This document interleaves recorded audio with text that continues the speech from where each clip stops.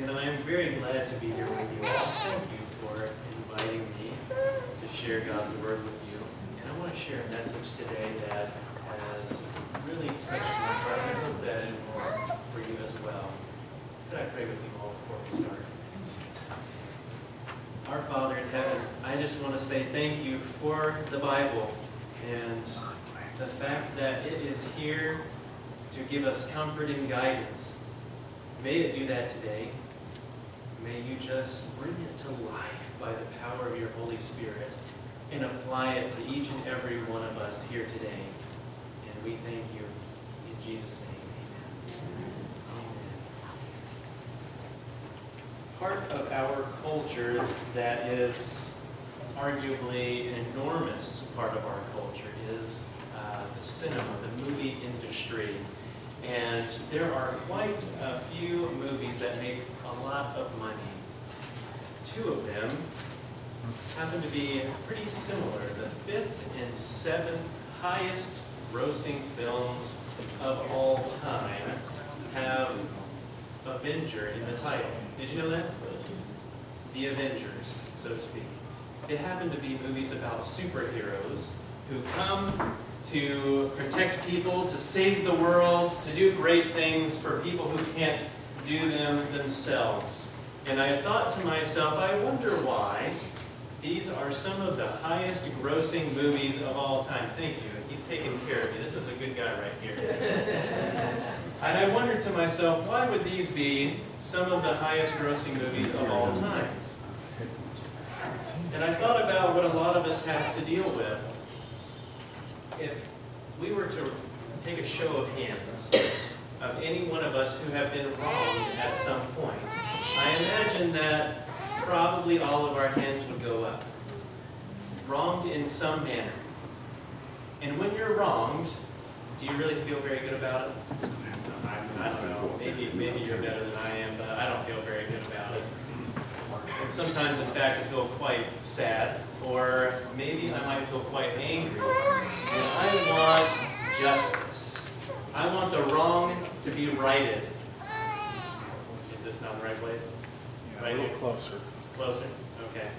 I'll get it together, guys. We'll see. It's right there. We want the wrong to be righted. We want the wrong to be righted. And it's almost a universal response to have a wrong righted. And if it's not working, I can talk loud. So don't you worry about it. We'll be fine. We'll be fine. Well, I was told that it was only muted in the back. I tell you what. Here we go. I think it's on, guys. I think it's on. Technology is awesome until it's not. Now it's great again. Okay, we've got it. All right. Thank you, Lord. Okay. When we have a wrong against us, we long for justice, don't we? Justice to be done. But the problem is those films that are so greatly loved by so many people are all fictional. No one's going to jump off the movie screen and actually save you and bring you justice. No. You see, we long for justice, but that's not the way we're going to get it. You see, many people in the Bible as well wanted to be avenged for wrongs done to them, because the Bible is a real book, friends. The Bible doesn't pull punches. It talks about the lives of people, and all of its stark and very uncomfortable reality. And people were wronged. Yes. People were wronged very horribly sometimes. And one of the folks today that I want to highlight, I want us to jump right into the middle of his story, is somebody that you know well. It's David. And we're going to pick up his story in 1 Samuel 25, chapter 25. I imagine that in this story, he had been contemplating very seriously his recent run-in with Saul, who was king of Israel at that time, who he had just had an experience with in the previous chapter, 24. and how he had spared his life in that cave, even though he knew that he would probably just come after him again. The words he spoke to Saul in chapter 24 were probably running through his head. These are from verses 12 through 15 in chapter 24. He says, "Let the Lord judge between you and me, and let the Lord avenge me on you, for my hand shall not be against you, as the proverb of the ancient says, wickedness proceeds from the wicked, but my hand shall not be against you. After whom has the king of Israel come out? Whom do you pursue? A dead dog, a flea? Therefore let the Lord be judge, and judge between you and me, and see and plead my case, and deliver me out of your hand." See, he was on the right track. He was definitely a man of faith, but how long would God allow him to be pursued? See, it's easy to have faith sometimes in a moment, but boy, does it get hard when something is prolonged, right? Then we start to say, now hold on just a second. I thought I heard that you knew everything that happened, God, but it seems like you've been missing a few chapters. This has been going on way too long, and we get impatient, don't we? Well, I'm sure the devil relentlessly tempted David to think maybe he had made a mistake by letting Saul go in chapter 24. Maybe it was actually really was God's providence to put Saul in the cave. Maybe he really was going to make David the hand to bring justice to the kingdom. I imagine the devil was really getting on his case and making him doubt his choice to let him go. You see, David had been running from Saul a very long time, and it was beginning to wear on him. When things are prolonged, they wear on us. Our humanity is only so strong sometimes. So what would he do? He had an army to think of. You know he had his own army, right? He had his own army. But see, these people were loyal to him, but how long were they going to be loyal if they were going hungry? So he had to find food for this army. What would he do? Thinking and thinking and thinking, that's right. Nabal lives around here. Yeah, maybe I'll go and ask him for help. See, it was sheep shearing time after all. Now, for us, that doesn't mean a thing, because I don't know how many of you have just recently sheared sheep, but I haven't. I've actually never sheared a sheep. I'd like to try it sometime, but I haven't. I don't have sheep. It's not something that we know about today. But on this feast day, people were more generous than they usually were, because it was a time to celebrate the gain in livestock and crops. So people would give to other people who didn't have as much as they did. It was a very normal thing. If you asked for some help on this day for someone who had plenty, that they would give you some of their surplus. So Nabal was in the sheep shearing time, and he was a rich man. And David heard that he was doing this and said, maybe I'll send some guys over and ask for this help. This is in chapter 25, verses 6 through 8. And David says, he was a pretty good diplomat. He said, now, gentlemen, when you go, I want you to say this: peace be to you, peace to all your house, and peace to all you have. Now, I have heard that you have shearers, and when your shepherds were with us, and we did not hurt them, nor was anything missing from them all the while they were in Carmel. Ask your young men, and they will tell you. Therefore, let my young men find favor in your eyes, for we come on a feast day. Please give us whatever comes to your hand, to your servants, and your son David. Wow. Man, what a humble request. You see, what the messenger said were true. David had sympathized with those shepherds. And if you remember his story, he had been a shepherd. And so he saw these poor guys out there, and he remembered what it was like to lie down on the cold ground with the sheep, having to wake up often and to make sure they were okay, that no sheep were missing, no wild animals were attacking them, and not to mention the danger of thieves who would want to beat up or kill the shepherds to take their sheep. You see, the danger of thieves was particularly high in Paran, and the people who lived there were more violent than normal. So the shepherds won a soft spot in David's heart.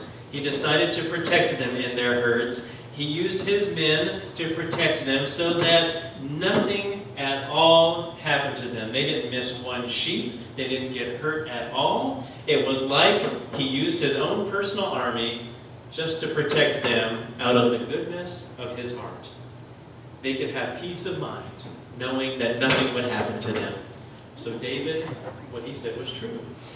He had done a great work for Nabal. I mean, anyone in their right mind would have been grateful and had given abundance, even before having to be asked. Have you done something for somebody that you didn't have to do? Maybe you went out of your way to do something nice for them, and you didn't expect to do anything, get anything in return, probably. But if you can imagine doing something for someone, and then all of a sudden you came on hard times, and you went to ask some help from them, what would you expect? You would expect it would probably be reasonable for them to give you a helping hand back, right? Well, that end of the message, please give whatever you have to your servants and your son David.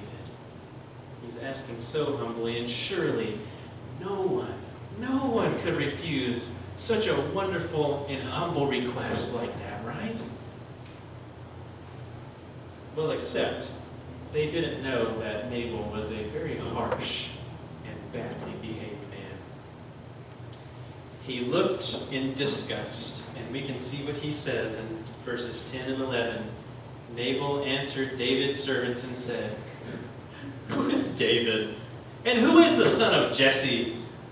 There are many servants nowadays who break away from their master," talking about him running away from Saul.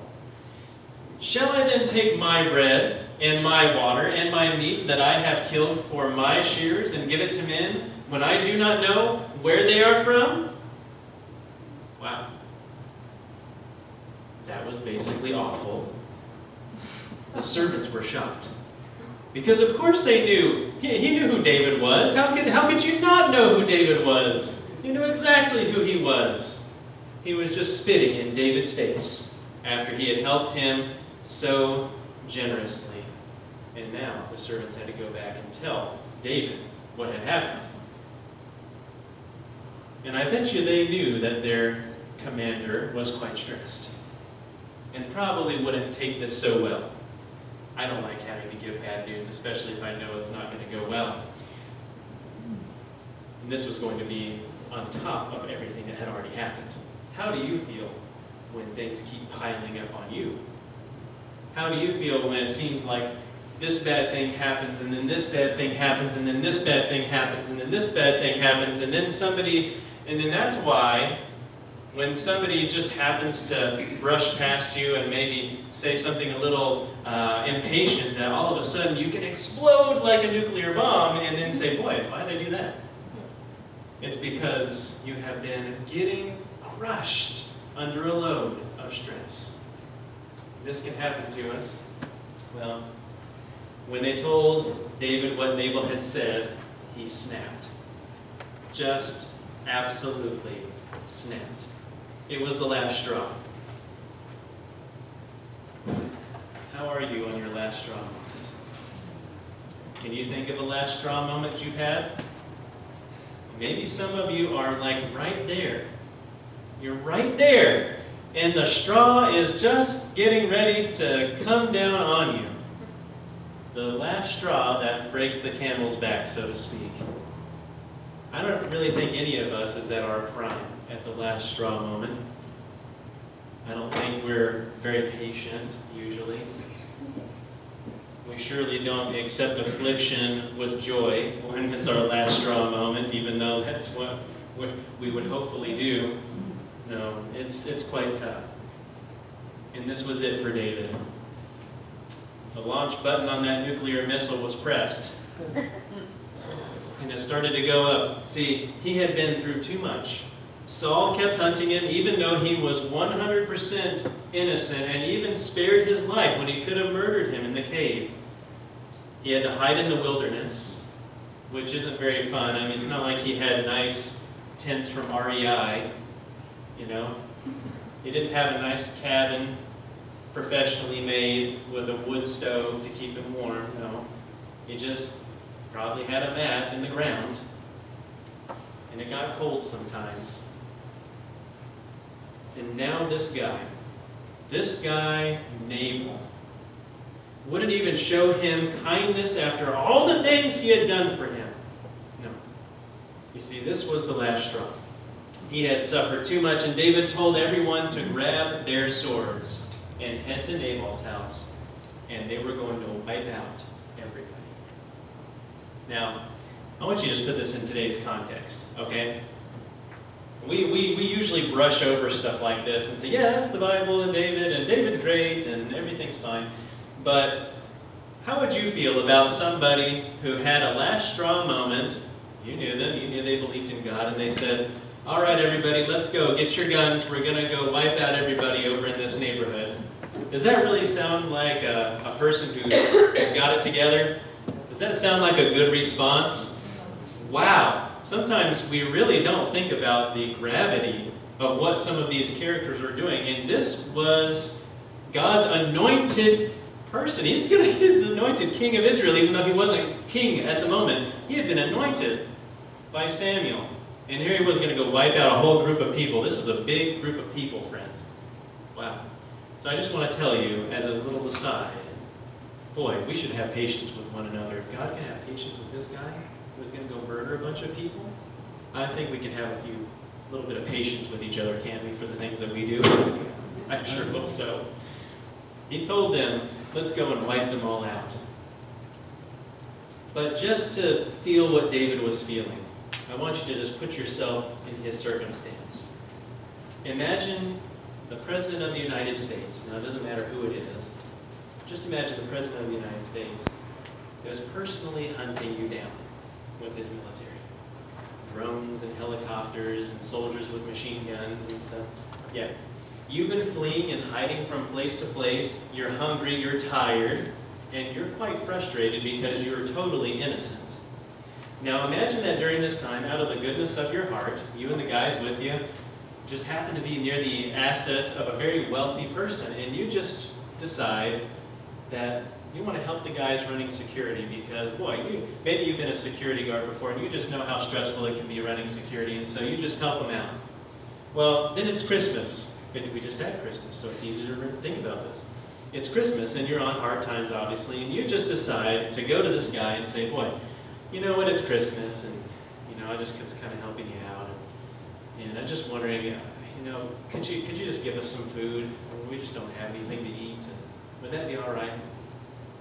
And then after all of that you've been through, that they just slap you in the face and say, I'm not giving you anything. Who are you anyway? That would be really soul-crushing.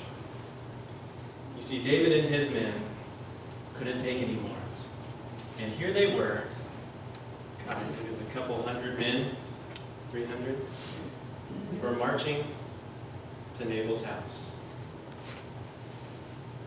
Now, luckily, there were a few people that weren't so crazy at Nabal's house. You see, Abigail, his wife, was discerning and wise. Now, ladies, don't extrapolate too much from this. We're not all fools, okay?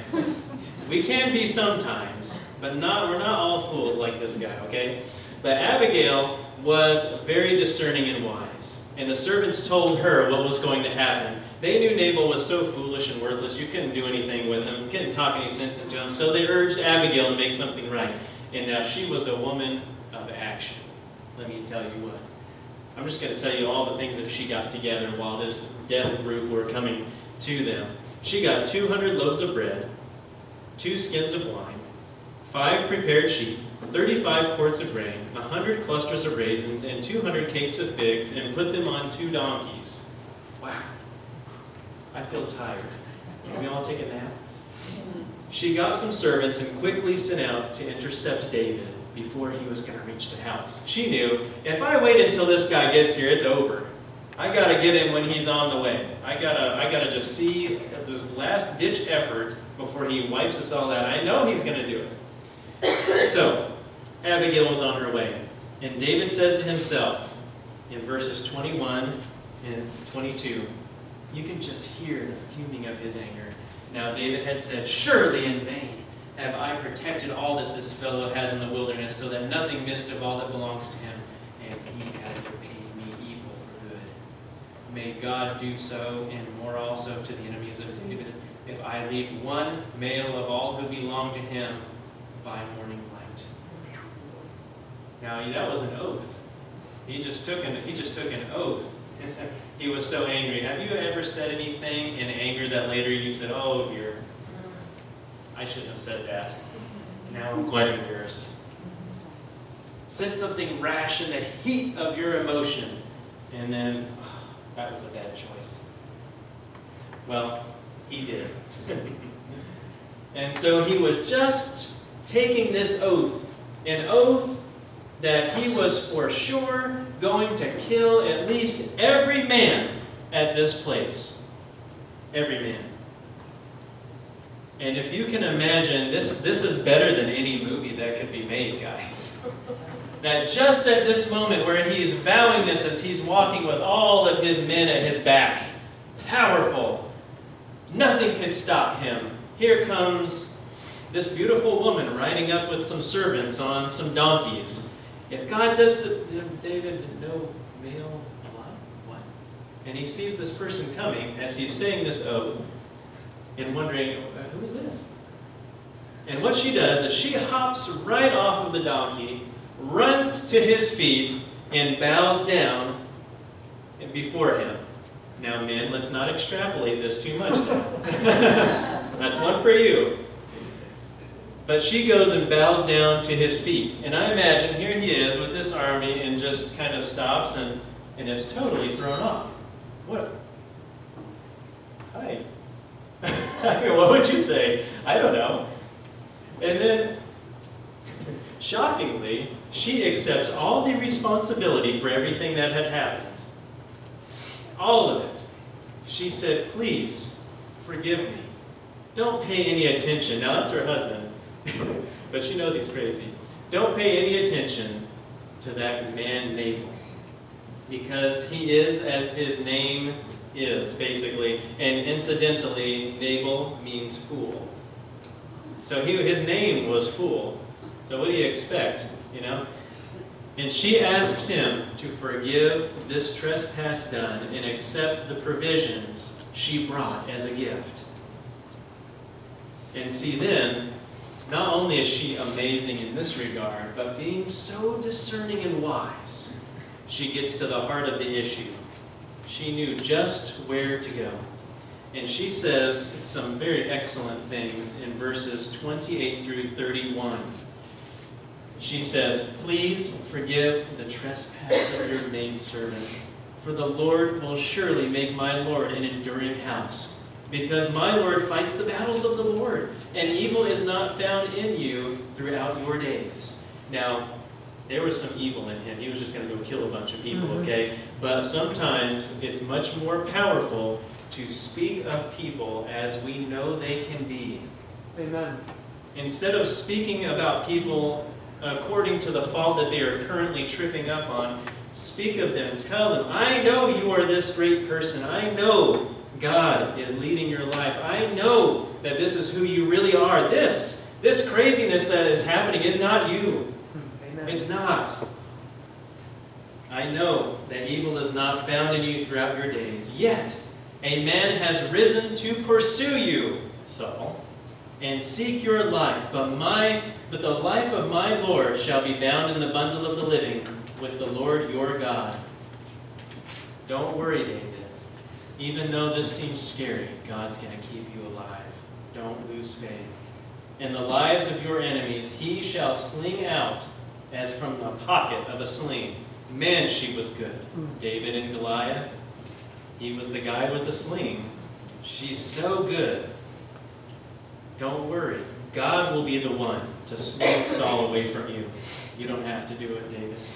And it shall come to pass, when the Lord has done for my Lord according to all the good that he has spoken concerning you, and has appointed you ruler over Israel, that this will be no grief for you, nor offense of heart to my Lord, either that you have shed blood without cause, or that my Lord has avenged himself. But when the Lord has dealt well with my Lord, then remember your maidservant. Wow. She's speaking with such absolute certainty of what God is going to do for him. You see, he started to waver. Are the promises really going to happen? I don't know anymore. And Abigail comes and says, no, they will. There is no doubt. He is going to do this for you, David. You don't have to avenge yourself. And wow, what a situation was before David now. He had just been on a mission of death and felt so justified to take out all of this anger and wrong on this fool named Nabal. But now his heart was softened by the gentle and wise words of Abigail. Nabal might have been the straw to break the camel's back. The devil was trying to get David to go off the rails. Yeah. But then God sent a healing balm for his soul. He sent somebody to come before him and tell him, David, this is not you. And you know that God is going to fulfill the promises. Hang on a little bit longer, and he will bring it to pass. The weight of Abigail's words about the guilt that he would have felt really weighed on him, I imagine. Because when he realized, wow, how would I feel if when I become king of Israel, I remember how I slaughtered a bunch of people. Not only Nabal, but all these innocent men who were just his workers and family. It would have put such a stain on the great things God had planned for him. There would have been such guilt and sorrow mingled with the blessing. She didn't say that the blessing wouldn't still happen. See, sometimes that happens. If we do things ourselves, God still gives us the great thing that he was going to give us, but then we just regret that we didn't trust all the way through. Well, the story doesn't end there. You see, David accepts the gift and says, wow, thank you for getting my head back on straight. I'm going to go. I'm not going to hurt you. So Abigail goes back. You imagine, she's probably, the adrenaline's pumping. I was just before hundreds of guys with swords, and everything's okay. Thank you, Lord. And she goes up and finds Nabal. And what is he doing? He's in this drunken feast with all this revelry. And I just imagine her just walking in and some kind of face like, you know that face, right? You've done that before probably, or hopefully no one's done it to you. Later that night, she saw him like that. And when she saw him like that, she said, he's not even gonna understand what I'm gonna say, so I'm gonna wait until morning. And she tells him in the morning when he is trying to get over his hangover and he's a little bit more sober and can grasp the gravity of this. She tells him what was almost the result of his foolishness. And it says, his heart died within him, and he became as a stone.